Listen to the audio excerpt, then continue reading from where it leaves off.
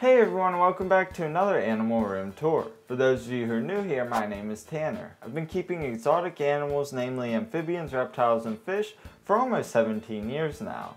With that said, the purpose of Soper Design is to show you how I bring nature indoors, as well as inspire and teach you how to do the same things.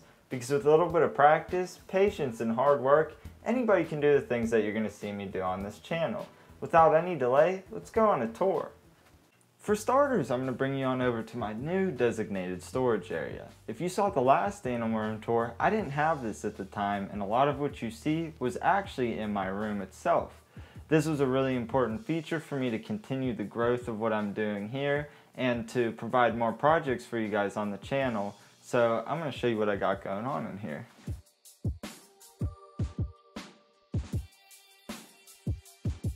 So we'll start out at the bottom here, and basically this is all just storage stuff that I don't typically use on a day-to-day basis.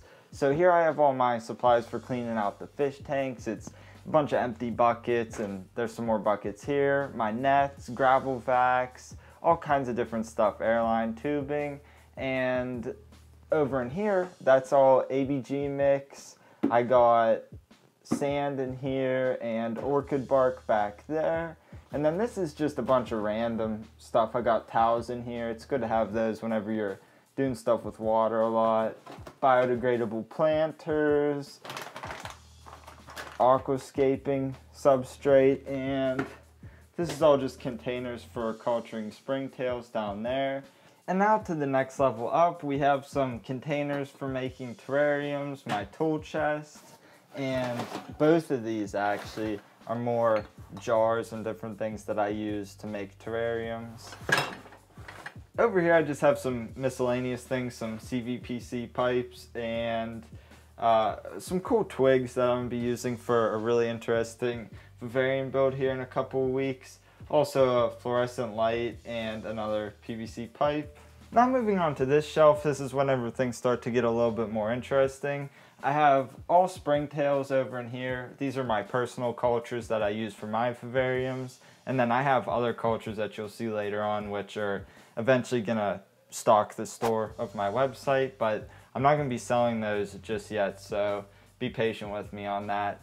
And over here I got water treatment, some Rapashi crested gecko diet, and then calcium powder. And then this is pre-measured crested gecko food. Whenever you have as many animals as I do, you want to be as efficient as possible, and a lot of you guys have commented on how organized I am, and I think that's really important as well, to be clean and organized, so that way you need something goes wrong, you can just get what you need right away and get the matters taken care of as quickly as possible. So with this, rather than clean out a bowl and all that sort of thing, I can just fill this up with water, mix it up, put it in the crested gecko's tanks, and then leave it in there for a day, day and a half, maybe 2 days at the most. Take it out and then put in a new one. And now moving on over to the right, we have my isopod cultures. I have dwarf whites down here, and then this is a temperate species of ones that I've been cultivating just from in my backyard. And they're breeding pretty strong right about now, and I'll show you each culture individually.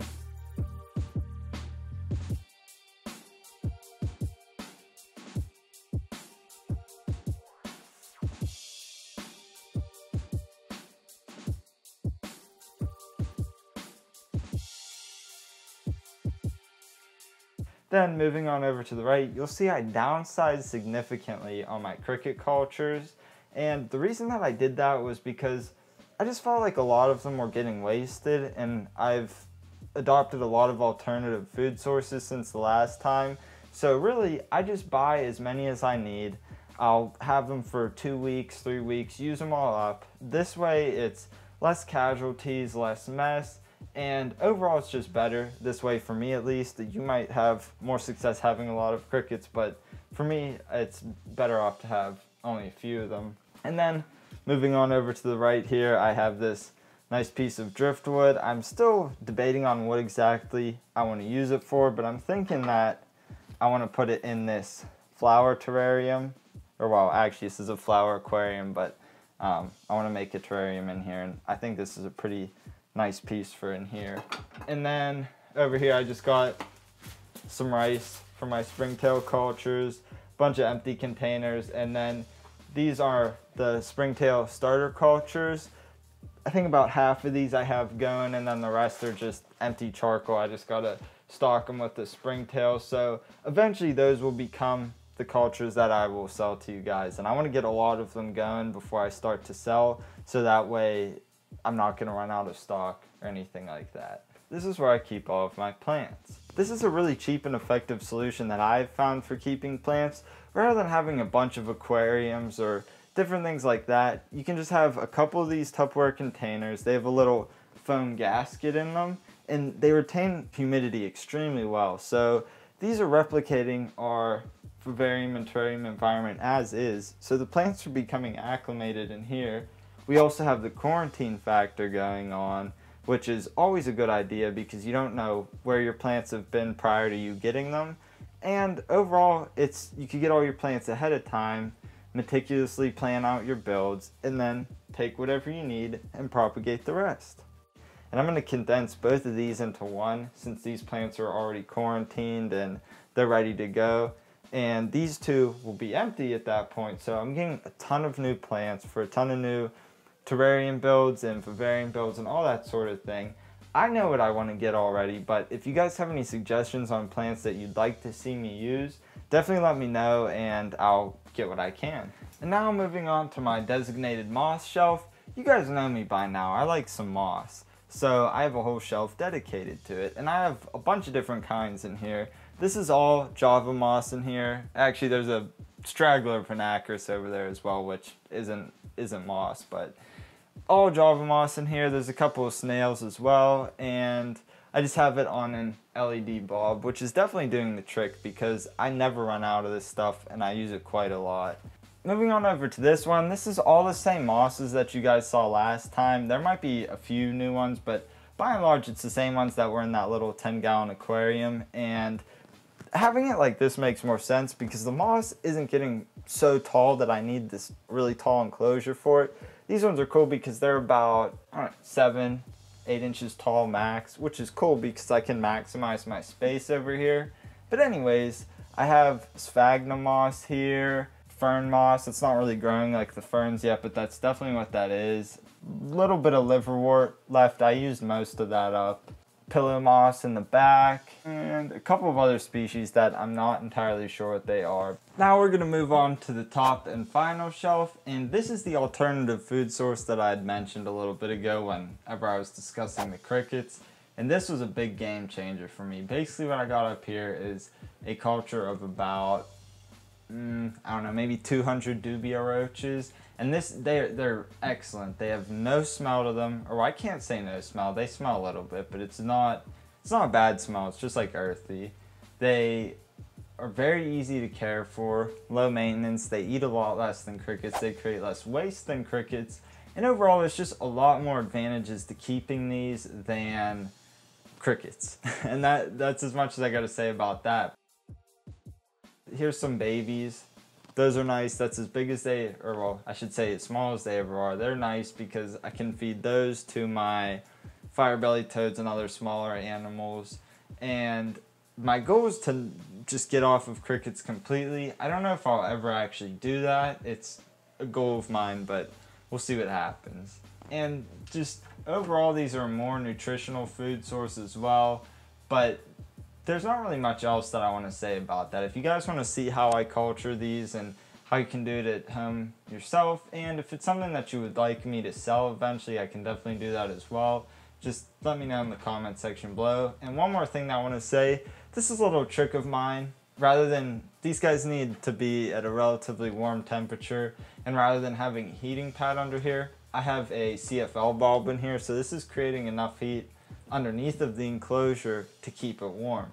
So this is kind of like a win-win. I'm using this to light my moss, and it also is heating my dubia roach culture. So that's a good way to kind of save money and resources and all that sort of things. And so now I'll take you out into the main room. And so this is it, Serpa Design headquarters. This is where all the magic happens. This is also where I keep all of my animals. But before we get into all of this, I want to take you on over to here. For those of you who didn't like the dubia roaches, not to worry, we've got our designated dubia roach slayer, MJ the bullfrog.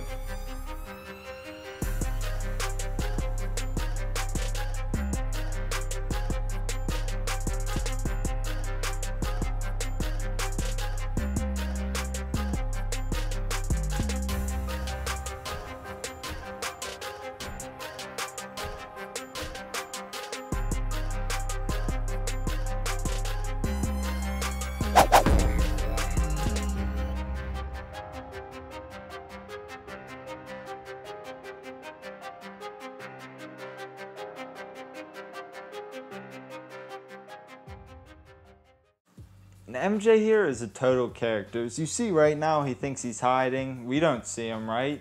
We see him. But anyways, he is our designated dubia roach slayer.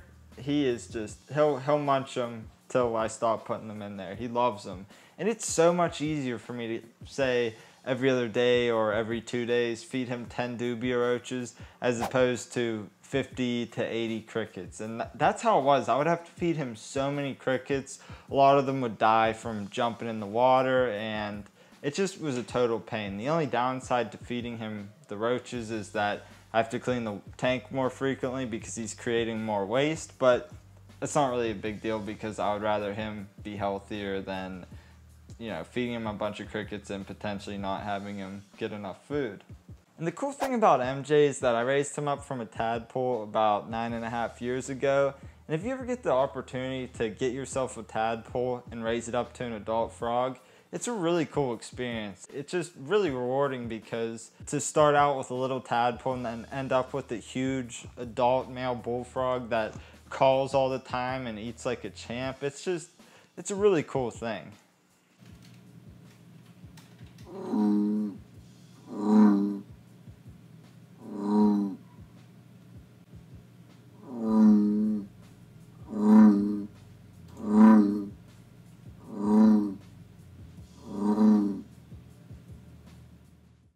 And now we're moving on over to my 90-gallon freshwater aquarium. This isn't going to be here for much longer, and the reason is that all of these fish are going to move into the 150-gallon that you'll see in a little bit. But anyways, I have a really eclectic blend of fish in here. My current stock includes 8 silver dollars, 3 lace catfish, 2 weather loaches, 2 bristlenose plecos, 1 green sunfish, 1 banjo catfish, 2 African clawed frogs, and 1 pearl gourami. Like I said before, it's a rather eclectic blend. I know it doesn't really make sense, but basically I'm just keeping fish that I like that more or less work in a community setting. And today is bloodworm feeding day, so I'll throw these bloodworms in here and just show you a little feeding footage.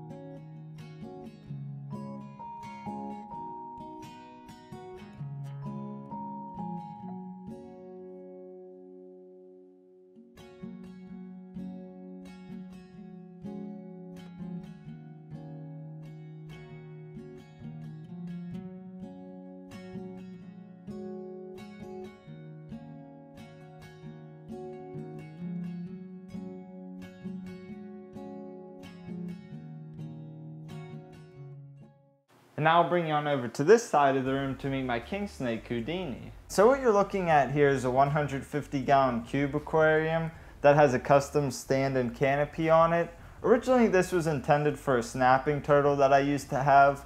Unfortunately she passed away, so my king snake is momentarily living in here. And you're probably wondering where he is, and right now I just have him in this bag because I just cleaned out his setup. So Dean here is a blotched king snake. I raised him up from a youngster, and the reason he's named Houdini is because he pulled a little escape act on me when I first got him, And long story short, he was gone for a couple of months, and then I found him outside under a garbage can. And this type of snake doesn't live in my area, so I know for a fact that it was definitely him, and the markings and everything were consistent as well. And as I had stated, he's only momentarily living within this enclosure, and that's because he was never intended to live in it in the first place. But anyways, I'm going to tear apart the entire construction, not the tank obviously, but the canopy. I'm going to take that apart. I'll keep these faux stained glass doors because I like them, but definitely I'm done with canopies. After this I realized that I hate them. This is the first one I've ever had, last one I'll ever have. I don't like them at all. And the stand, I'll keep the painted doors, or well, the actual painting part, not the door, and I'll redo all of the facade on it because I have power tools now, so I can make that look a lot nicer than it did. And I also want the stain to match my other stands. With that said, where is Dean gonna go? Well, I've been talking about this for a few years now, and those of you who've been with the channel for a while, you know that I've been talking about doing a custom snake build. And basically what I'm gonna do is make a tank completely from scratch and then set it up naturalistically, and then we're gonna put him in there, and I think he's gonna really enjoy it, obviously. And this build is gonna answer a lot of your questions on housing snakes in a naturalistic enclosure. Their requirements are a lot different than, say, a dart frog, so therefore the enclosure must be set up in a particular manner that is safe for snakes. He is a pinnacle example of what a snake will act like if it's tamed.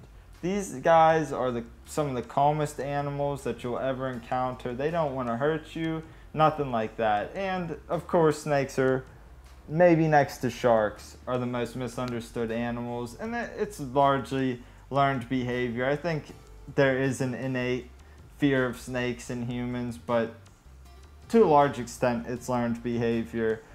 If you're afraid of snakes, go out, find somebody who has a snake like this, hold it, get over your fears, and get on with your life. Because you can't spend your life being afraid of this. Look at this guy. He is harmless as harmless could be. And now I'll bring you on over to the right where I have a few new additions. We'll start on top here with my twin tail half moon beta.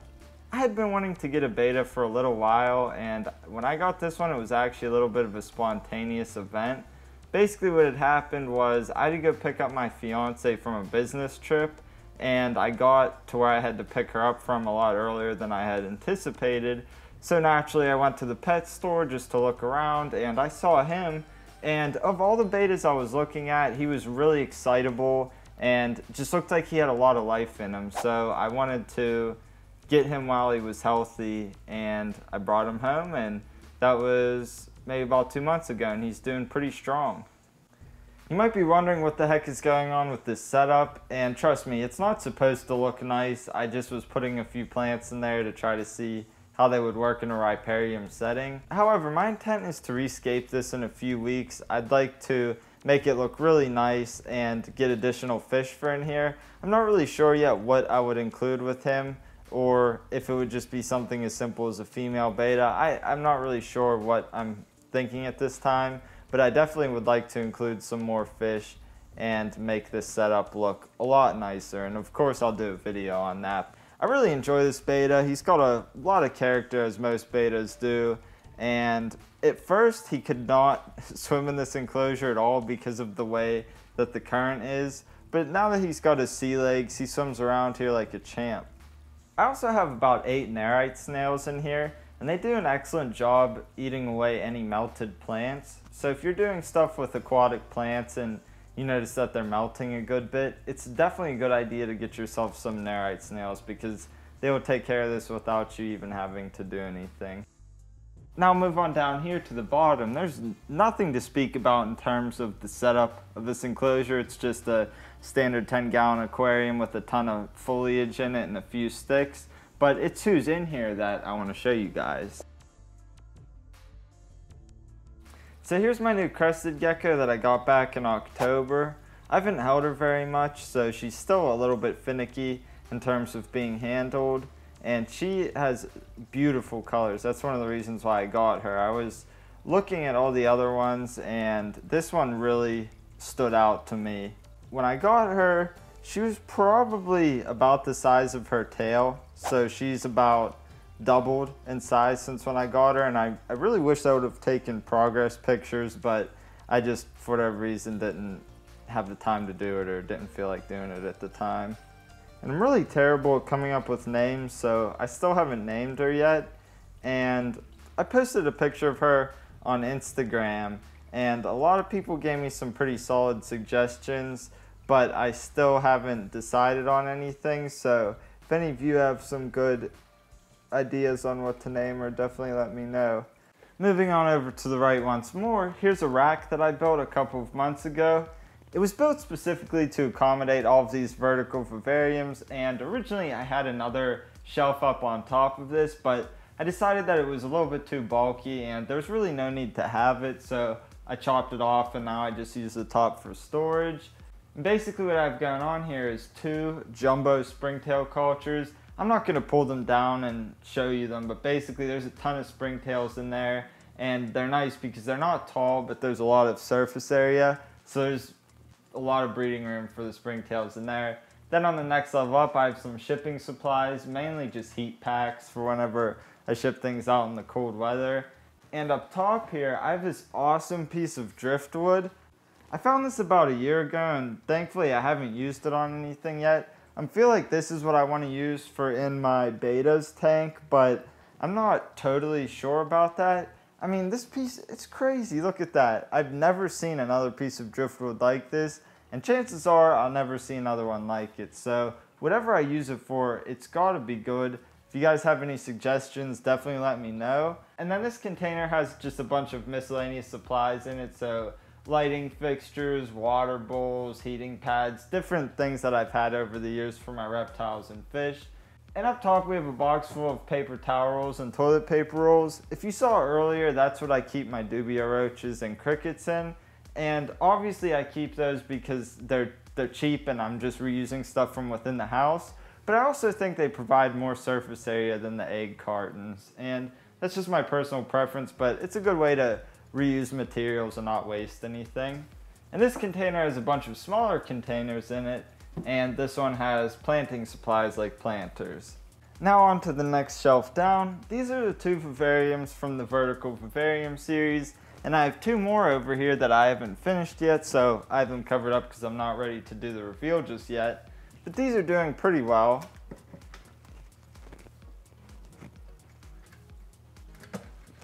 This is the original conversion, and overall it's doing pretty well. There were a couple of casualties, some expected, some unexpected.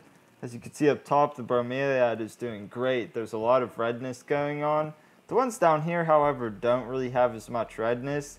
So I think what I'm going to do is trim the pup off of this one and put that pup in here, and then trim this pup and put it over here, and then take this one out entirely and put a different plant back in here that will grow up to here. And then same thing over here, since this bromeliad that was closest to the ground, it started to get pretty bad, so I just took it out. And what I'm going to do is put another type of plant back in here that will grow up tall and cover in these spots. So what my idea is just have a bunch of bromeliads up top, since they're not getting enough light down in here. And I don't want to change the lighting situation that I have, because most of these plants down here are low light plants.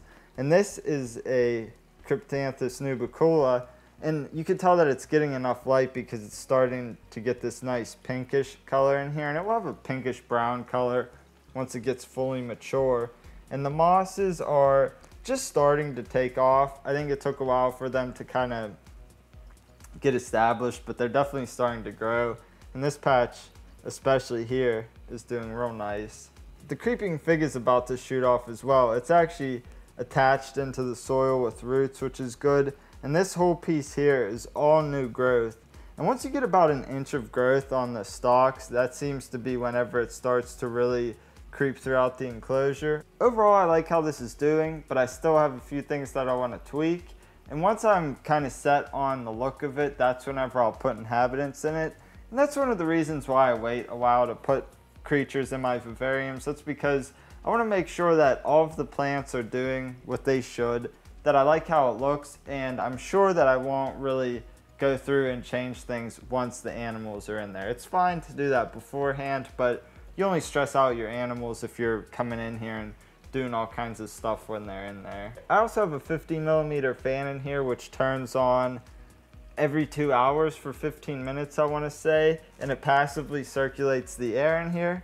And the reason that I do it that way is I don't want to lose any of my humidity, and I say that after I've had it open for a while. It's not really a big deal right now because I don't have any inhabitants in here, but whenever they're in there, I don't want to lose any of this hard-earned humidity. So rather than pull a bunch of clean air from outside into here, I'd rather just circulate the humid air that's already in there. So that way the air's not getting stagnant, but we're not losing the humidity either. And that will keep all of the plants growing nicely, prevent mold buildup and anything like that. And now on to this vivarium. There's not really much to say since I just uploaded it, and I have to missed it for the day. I haven't done it just yet, but it's doing very well. These Selaginellas are actually already rooting into the background, and the moss up here has taken quite nicely. And the Ficus pumila as well is growing a bunch of new leaves on it. So this is doing really well right off the bat. I think this one's going to grow in a lot faster than this one did, and that's all right. It's all dependent on the type of plants that you have and the way it's laid out and whatnot. But by and large, I like how both of these are doing.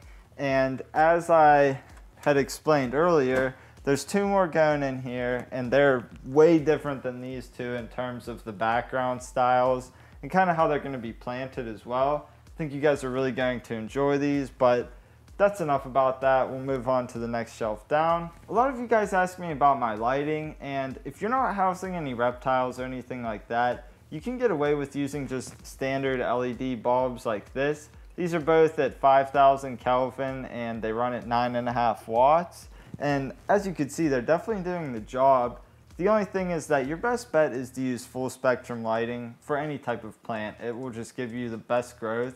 And once I finish the other two vivariums, that's what I'm going to do. I'll just get a big 48-inch single full spectrum light to go over the top of them so that it's less wires and hassle and things like that. Now we'll move on down to the bottom shelf, which is accommodated for 20 long vertical vivariums. These two I haven't converted yet, and I'm not probably going to do it for a little while. I think this one will house my other crested gecko, and then I'm thinking maybe to get dumpy whites from the other one. Don't hold me to that. I might change this completely and not even use the 20 longs anymore, but in time I'll make my decision on that. But we'll move on over to Henry. And Henry's vivarium is set up exactly the same as the ones above it in terms of lighting. I just have that 40-watt light in here, and the reason being that crested geckos don't need ultraviolet lighting, so there's no reason to have that. And I wanted to have a sort of canopy feel, so it could be dark down here and then light up here. This Calathea here obviously grows really large, probably too large for the enclosure. So all that I do is just occasionally snip some leaves off.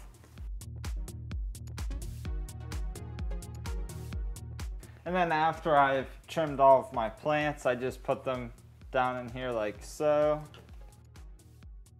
And in time, those will decompose and fertilize the plants and so on and so forth. Henry definitely enjoys this new enclosure, but I had a few issues with it.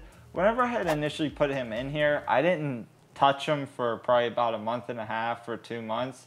And that's because whenever you move a reptile into a new enclosure, a lot of times it can stress them out. So rather than bother him or anything like that, I just put him in here, and not that I forgot about him, but I didn't want to handle him or anything just because I wanted him to become acclimated to this. But in doing so, I basically made him forget about being handled. So he turned into a feral Henry. So basically, I'm still like reacclimating him to being handled, and he's pretty much back to where he was, but he might seem a little bit more jumpy than he was initially.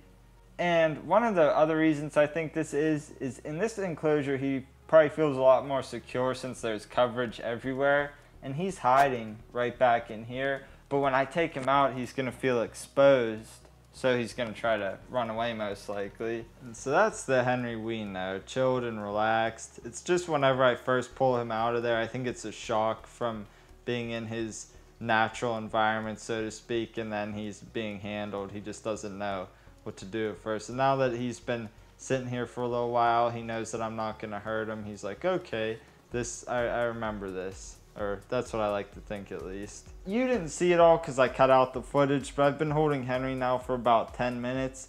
And that's usually about as long as I'll hold him before I put him back in his enclosure. So just let him go back in on his own. Close it up.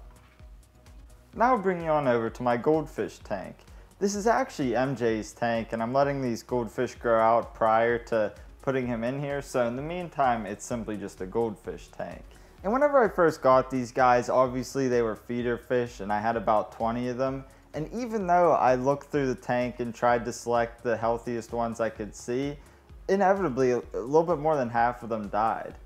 From my perspective, I think it's a total shame that by and large these fish are viewed as worthless and dirty feeder fish that are not good for anything, or that no serious aquarist would ever keep them. My whole point is that these fish are a viable animal to keep, and there's no reason that they should be traded the way that they are in terms of the crowded and dirty feeder fish tanks, because that's not how these fish are if you keep them. They're not going to just magically make your tank filled with filth in no time. If you are actually taking care of them properly, they're not as dirty as you probably think they are. And long term, obviously this 55-gallon isn't a suitable home for them. This is more or less just a grow out tank that will probably only house them for about another year. I, of course, am prepared for the long-term commitment to provide an adequate home for them. And if you do not have the space or the money or anything like that to house these guys, don't do it. There's no reason why you should try to keep any animal that you're not prepared to keep for the long term. And finally, I'll bring you on over to what you typically see in the background of most of my videos, my 125-gallon vivarium. This is something that I've been working on for several years. It's about 6.5 years old, so the growth is really nice, and I've changed lighting over time, various plants, so it doesn't look like how it did whenever I first set it up, but it's basically been the same construction. I've just been messing around with this, and this was more or less just a big science experiment of mine. I have a big variety of plants in here that really doesn't make sense, and that's pretty much just because I've been testing a bunch of different plants over several years. So I have a bunch of different species of Cryptanthus. I have this nice Calathea up front, a bunch of Anubias nanas. I also have two types of Ficus pumila. We got the standard Ficus pumila and also the Ficus pumila quercifolia, otherwise known as oak leaf creeping fig. I also have moss and liverwort in here. Mostly it's just Java moss. I don't really use the temperate species in here because that was before I had really got into using those. And all kinds of different stuff. And obviously I have my fire-bellied toads in here and my green tree frogs. You don't really ever see the tree frogs. They just kind of hide out in the Ficus pumila. Occasionally you'll see them, but the fire-bellied toads will always come out whenever I'm working on projects, or really if anything's going on in the room. They are definitely curious. They want to know what's going on. And I know that a lot of you guys want to see how I maintain this, and you want to know the care that goes into a setup like this. I'm not really going to go over any of that in this video because that could just be a half-hour-long video in itself, just because there's a lot of different things that I do in here. Not that it's a difficult setup to maintain. In fact, it's probably one of my easiest setups to maintain, and that's because of the size. I'll show you something that I do from time to time, which is trim the Ficus pumila background. So this is what it looked like before I trimmed it. Then I had to go in and trim everything. And then this is what it looked like afterwards. And that's about a month of growth. And keep in mind that I'm using the same LED bulbs in here that I use on my other setups. And as you can see, they definitely do the job to grow plants. There's no question about it. And I'll conclude here. I hope that you guys really enjoyed this tour. I put a lot of hard work into it, and I know that when you go online and you see these animal room tours and different things like that, keep in mind that these people, they probably didn't get these collections overnight, and it takes time to accrue a collection like this. I didn't get all of these big tanks yesterday, and I've been doing this for a really long time, as most of these other people that you're going to see with big collections, they've been at it for a while too.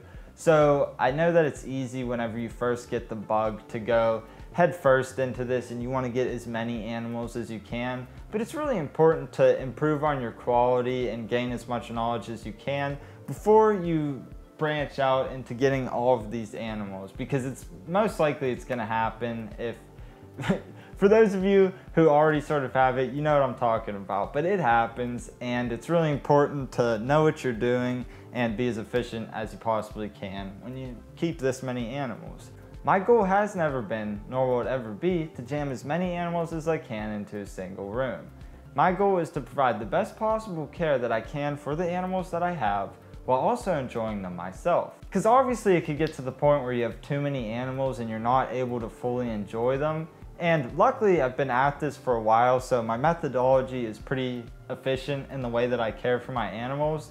That said, it really only takes me about 10 to 15 minutes each day to take care of all of this stuff. Now that doesn't include the weekly water changes and that sort of thing.